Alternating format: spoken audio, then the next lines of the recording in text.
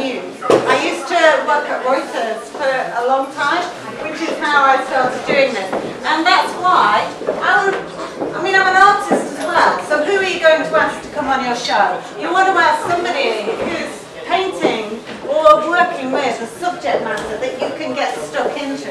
And so when I saw Annie's work, I thought I have to ask her on the show and I have to talk to her about her work, because I mean, obviously the news or media is full of royals. I mean, even if we were in, say, like a left-wing arty milieu, and we might sort of laugh at the royals, I mean, it's just full of people thinking about them and talking about them. Did you know that, I can't remember what year it was, there was a documentary, a style of documentary, everybody was talking about it, but the documentary that got the most watchers was David Starkey and his royal documentary. And that woman, what's her name? Who's the blonde woman? What's her name? Princess Di? No, no. Who talks about the royal? Susanna Lipska.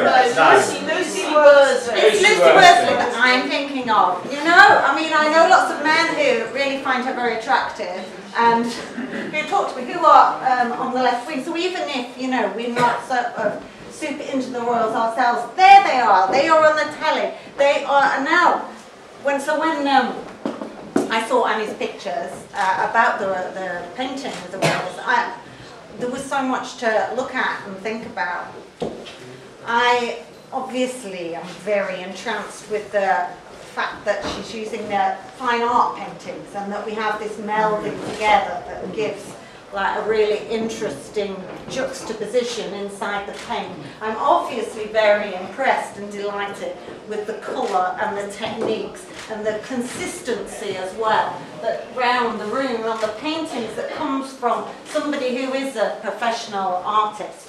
But yes, the subject matter, the royals, it's strange, isn't it? I mean, here we are. We think that being modern is about getting rid of the royals, some of us, but we haven't got rid of the royals. What a flipping time we're in a way.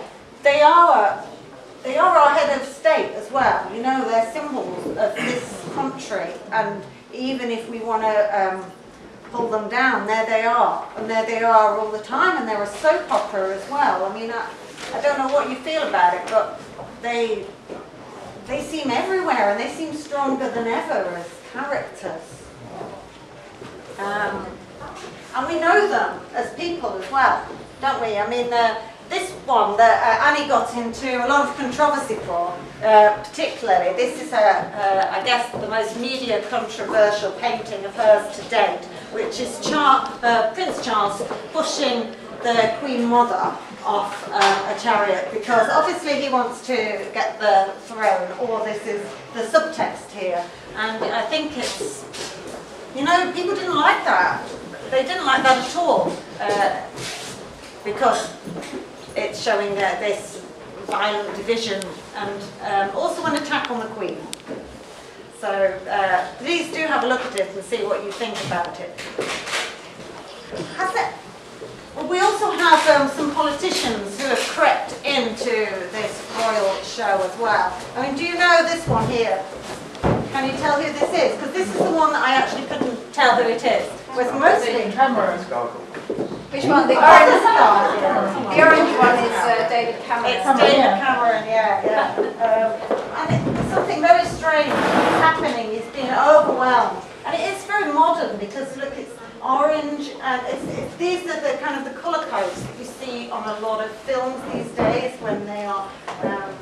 When they're colour graded for the television. Have a look out for that orange and this kind of teal.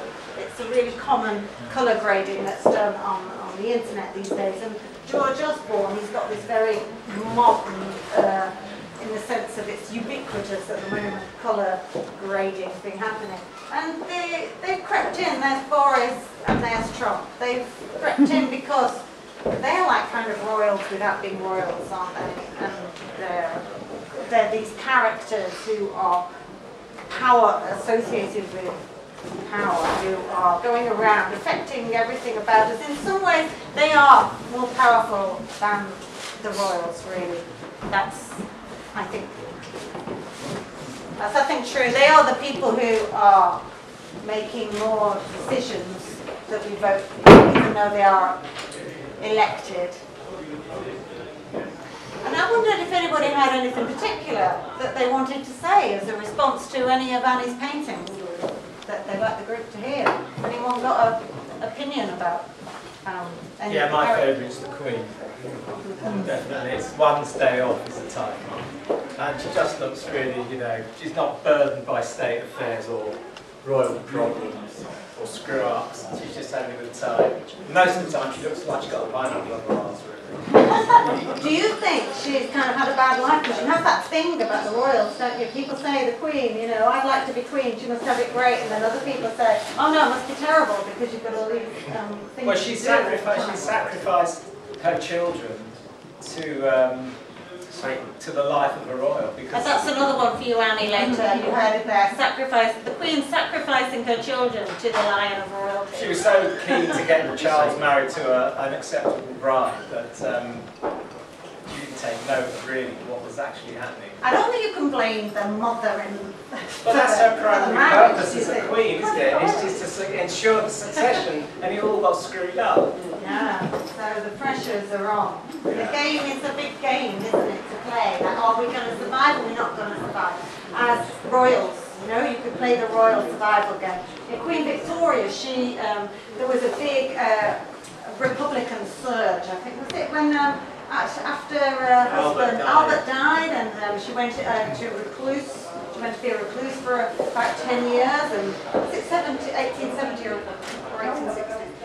But anyway, the royals were really not popular at that time, and the newspapers, we think Victorian time, they loved the royals. That 10 years, she was like, it was sort of seemed to be teetering on the verge of whether we're going to become a republic or not. It must have been the 60s. Sorry, the dates are not right. But then Disraeli came in, who was the Conservative leader who loved he was very good at handling Victoria and brought her out of reclusion. And when they're in the news, it seems they're really popular. I guess they were really pleased with you know, Meghan and Harry. Meghan and Harry. They must have been like so pleased, you know, because I mean they've just been the news story. Does anyone want to say anything about Meghan and Harry or the picture here? What? I know you love the woman more than the man. You love the woman more? No, do you know it more? I know what more. I'm more familiar. I'd like to ask Annie about. Yes. I'd like to ask Annie about that painting of Harry. This painting of Harry. Yeah. Okay. Let's talk about this. What's it about? Yeah. What inspired you? What did you think? What did you? It's after a Sunday afternoon at La Grande Jatte by Syrah, which the original shows loads of people on a Sunday afternoon just lounging around with, some people say, too much recreational time. And you could say that about some of the royals who don't have an actual real job to do. What do? And in his youth, he was known for a lot of hard partying, not saying too much about what he got up to. So I thought, what I'm going to do, you know, no trousers on, drunk. Yeah, I'm kind of referring to the hard partying Harry, but I did it at the time that he was just about to become a father. You see, when he's trying to be a bit more respectable and sort of grown up. So that's what it's about. Yeah.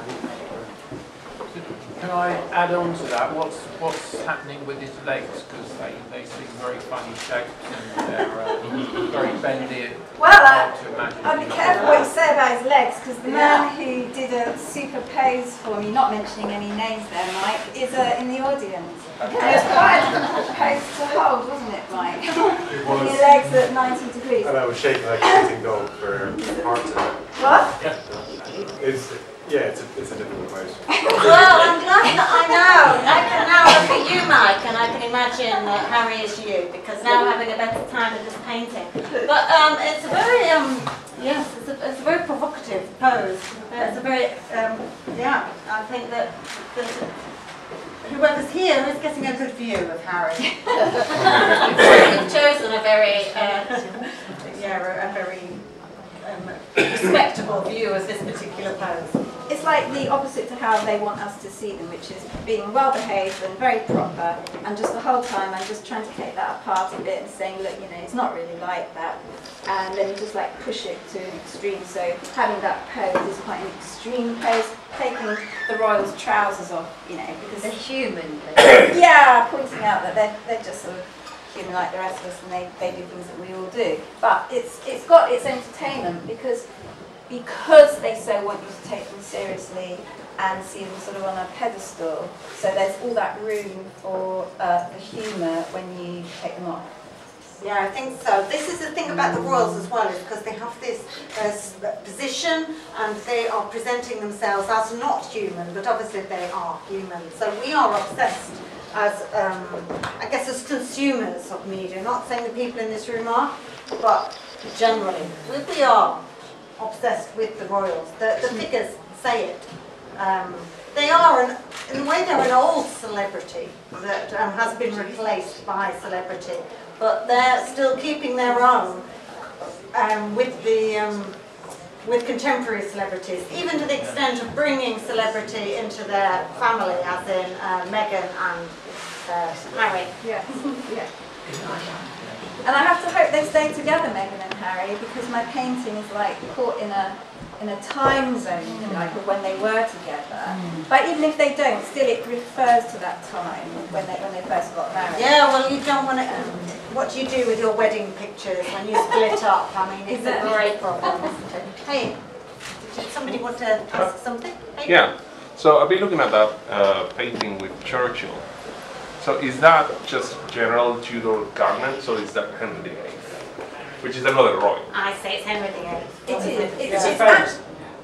Go on. It's a famous painting of Henry VIII. I don't know who it's by. It's a really, Holbein. yeah, so it's an absolute It's a famous, really well-known, widely shown painting by Holbein, and that's how everybody sees Henry VIII, as this sort of very larger-than-life character. And so Annie's put Churchill's head on it. Cigar. It seems appropriate, Is that doesn't contrast? it? Yeah. It's too well because he was really a grand figure who personally I quite admire, and I'm just over grandiosing him by elevating him to a position of royalty, even though he's not. And I felt that Henry VIII was a big stature, and that there was a parallel there to draw on, and then sort of sticking the cigar. When he's in Henry VIII clothes, it's like muddling things up, and it's got the humour itself. The original is worth seeing. It's in the Hampton Court Palace. Quite an imposing painting. Yeah, really, well, Holbein is amazing. But I think it's really interesting because it's theatrical as well, and the royals are a theatre. They're providing a theatre. Even when they try not to provide a theatre, they really do. In some other countries, the royals have become much more ordinary in a way, but in this country they have stayed as very theatrical figures, and I think this is really good because it's like Shakespearean as well, you know. So that's because, you know, it's Shakespearean times, is it not? Drawing well, a bit later, Elizabeth, but the plays are about this, very much related to this period. He's like Falstaff, and Churchill was a very theatrical politician. So yeah. So really, I don't want to keep you too much longer because I think, yeah, we should sort of enjoy the work. I'd like to know if you want to tell me what you think about any of the particular works.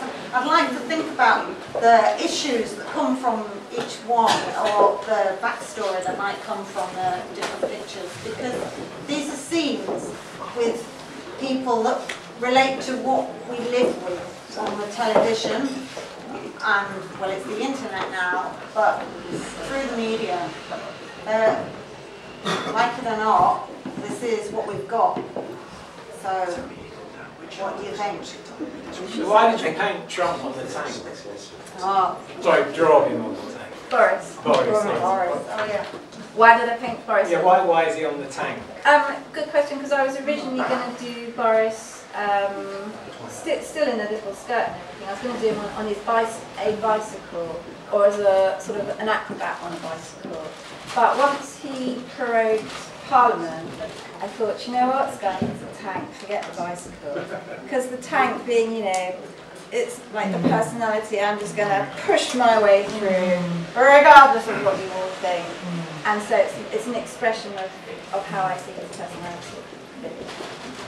And because it's funny. To me, it also references all the images we got from the Iraq War, I have to say. Right. Because I saw, as a media professional who sees a lot of video and saw a lot of video from that period, there were so many people standing on tanks that I saw from the media of that particular time. I can't get it out of my mind. It's because when you put a position of someone doing something in a way that you've seen before, just the physical, and that's the thing about painting, it gives you a visual reference. It's not just an intellectual reference. You see an image and you think, oh, I saw something like that. Like, you know, I think sometimes of I don't know, the Sistine Chapel or the Renaissance paintings, because of the angles and the movement and the sky behind it. So I'm making connections like that. And I haven't really said this, but this is something that I think your paintings really do, is they bring together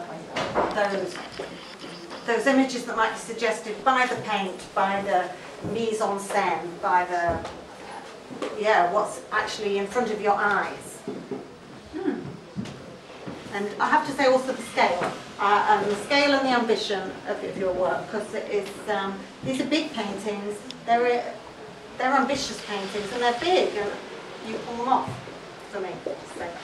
Thank you. Probably not quite as big as Tiepolo. Not quite as big as Tiepolo. Thank you. Thank you, Annie.